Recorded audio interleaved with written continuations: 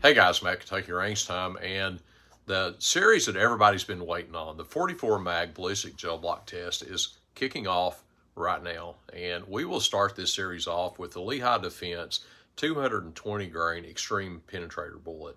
And this is a solid copper offering from Lehigh Defense. It's the one with the funky screwdriver looking tip on the front end of it.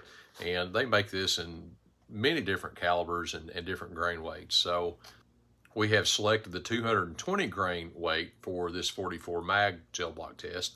And let's turn around here and take a look at the loading, and then we'll get on out to the range and we'll see how this thing actually performs. All right, so here's a look at the loading on this one. CCI 350 large pistol magnum primers, accurate number 9 powder, Lehigh Defense Xtreme Penetrator bullet, and some of you guys like the part numbers on those, so there's a good look at that. And then here is a good look at our actual loaded round. And there is a pretty good chunk of this bullet down in the case. And we do have a fairly heavy crimp on this as well. So this special tip design on this bullet is designed to compress tissue in front of it and force that compression as an energy release out to the sides of the wound channel. So keep an eye on the wound tracks and the slow motion to see how this thing actually performs to be just a big round chunk of lead, or sorry, just a big round chunk of copper. So, all right, guys, let's get on out to the range, and we'll be back to look at the results here in just a minute. All right, guys, next up is the Lehigh Defense 220 grain Xtreme Penetrator all copper bullet, and let's see what it does out of this 20-inch rifle.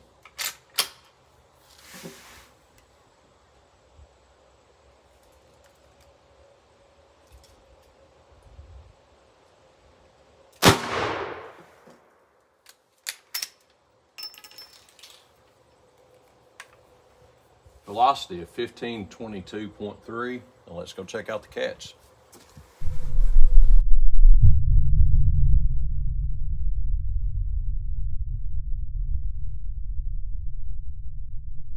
All right, guys, wound track starting right here, and about 1.5 inches in, we start getting some permanent wound cavity. The cavitation effect from the front end of this bullet, takes just a second to get going once it gets that compression in, and we got nice permanent wound channel down here, about 10.5 to 11 inches. Settles down just a little bit after 10 inches. Comes down, looks like we might get some tumbling, maybe some more twist down here about 23, 24 inches. And we get final penetration down here at 30.5 inches. So there that is, guys. Did not expect any expansion on this. Honestly, we could probably pull these out and load them and shoot them again. All right, let's see what the 9.5-inch Ruger Super Red Hawk does. All right, guys, next up is the Ruger Super Red Hawk with the Lehigh Defense 220 grain Xtreme Penetrator.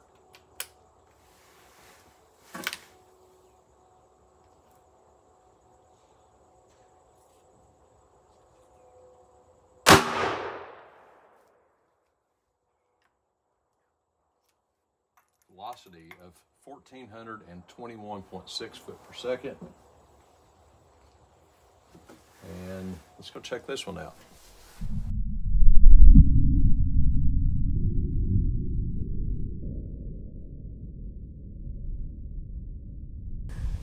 All right, guys, so we got some permanent wound cavity, again, starting up here about 1.5 inches, but not hardly the same shape as the rifle.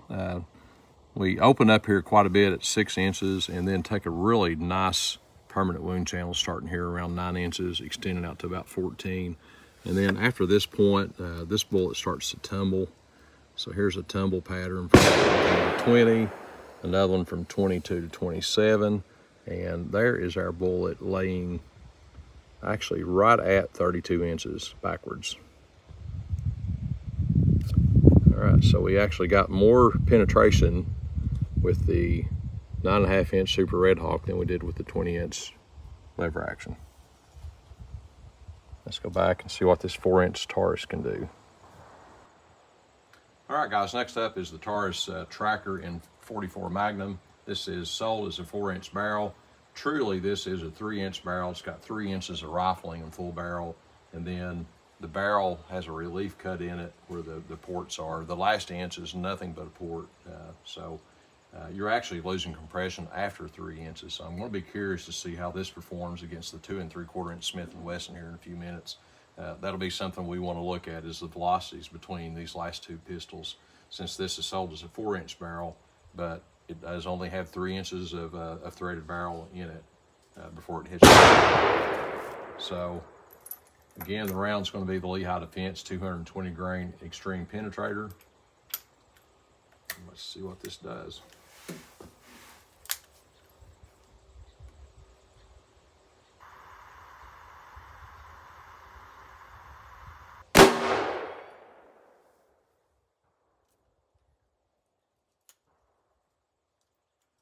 All right, a velocity of 1210.6. Let's go check out the catch.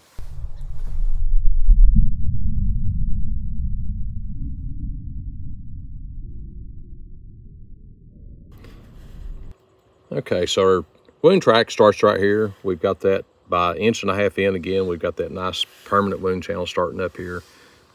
Opens up a little bit, increases size down to about 10 inches. Then it starts to close up a little bit, down to 13. Looks like we've got some straight line penetration, maybe some tumbling going on here. Here's a big tumble point, kind of centered out here at 23.5 inches. And total penetration down here at 30.5 inches. And this was with the Taurus Tracker Model 44. All right, next up is the Smith & Wesson Model 69. This is the 44 Combat Magnum, and this is an L-frame revolver, 5-shot. Be running the Lehigh Defense 220 grain Xtreme Penetrator round. The velocity with the Taurus was 1210, and I'm going to be curious to see how this 2 3/4 inch barrel stacks up against the 4-inch barrel that's actually just 3 inches. So 1210, let's remember that. And as soon as we get the velocity up here, we'll start out by gauging that. Looks like I've left my yardstick on top of the gel block down here, so we might get to see some acrobatics.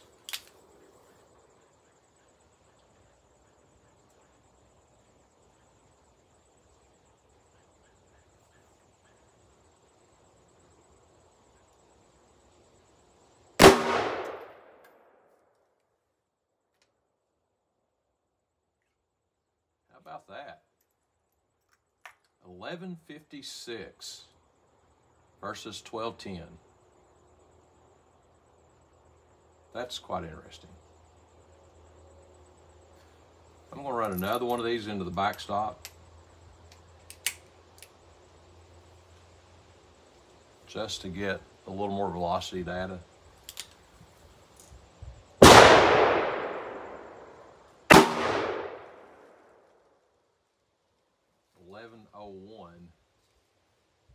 Standard deviation 27.6. All right, so not horrible numbers. I may have to go back and shoot a couple more in the backstop with the Taurus and get a better average there as well. All right, let's go see what this looks like down here.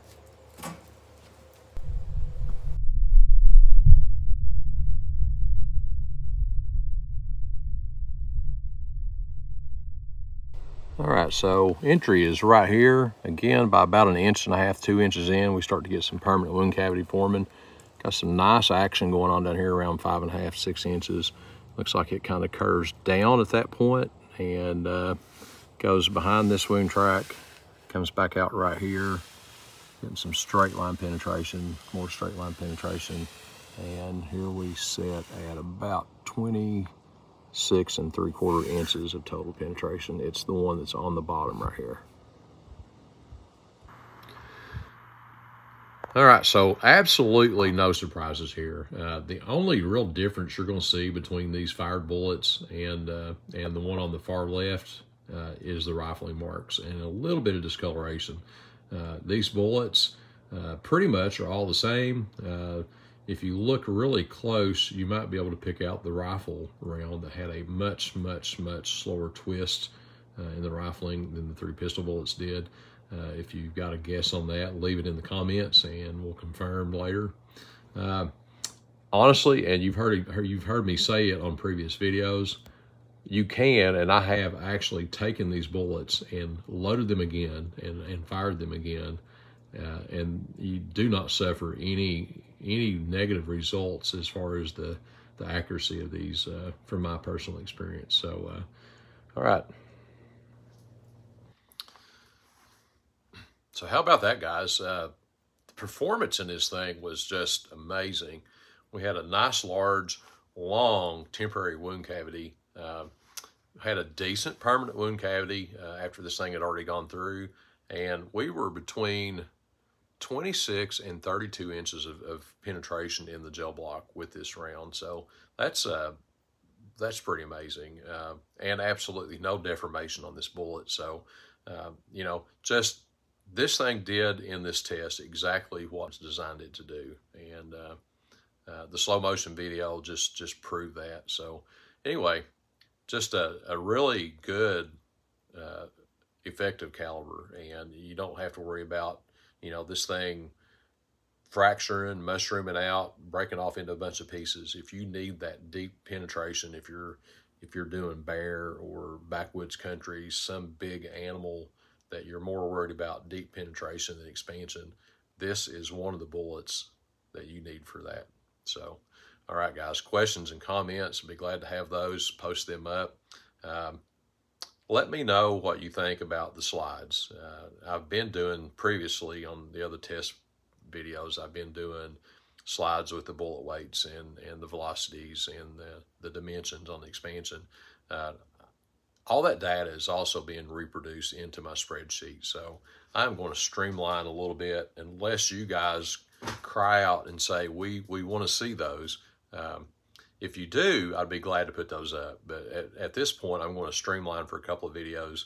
And if I get feedback saying that, you know, we could see those again, then I will start adding those back into future videos. But for now, I'll leave it up to you guys to let me know in the comments, and that's what we'll do. If you haven't already, please hit the like and subscribe button. And Matt from Kentucky Range Time, we'll see you on the next one.